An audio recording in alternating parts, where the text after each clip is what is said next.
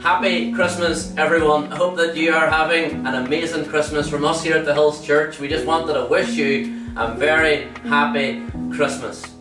Hope you're well, hope you're keeping safe, hope you're warm right now, and above all, you know what, I hope you're eating way too much food.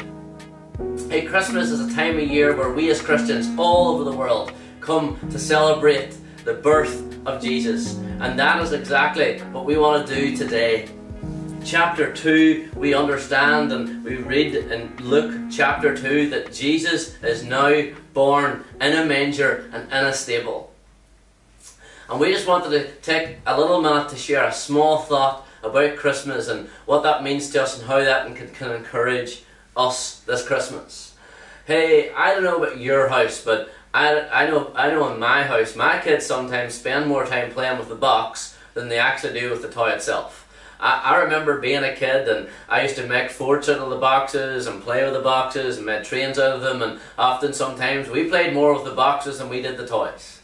And then all of a sudden you wake up one day and you're an adult and we realise that in life, you know what, it isn't so much about the value of what we have, it's actually how we value what we have.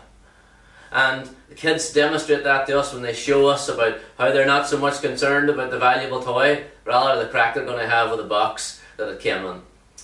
Hey, this is the thought that we have this Christmas though, when we think about the birth of Jesus. He's come to earth to be one of us, to understand how we would live and to be among us, the scripture says, and to live a life that he would understand us. And Jesus is a tangible person. And here's the thought I want to share though. In life, it's not so much about the value of the thing you have or the stuff you have or whatever you have.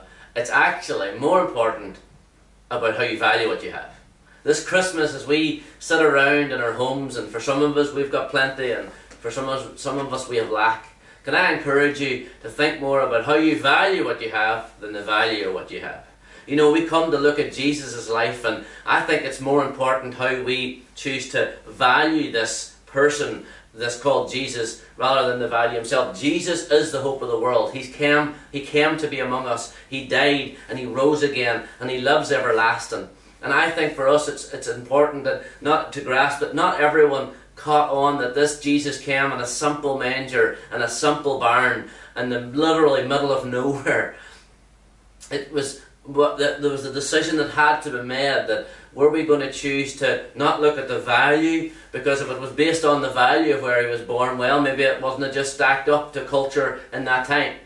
Well, I think it's more important about how we look at the value of how we value that person rather than the value itself. And when we look at Jesus, the more that we value him and the more we value something, well, the more that we get out of that.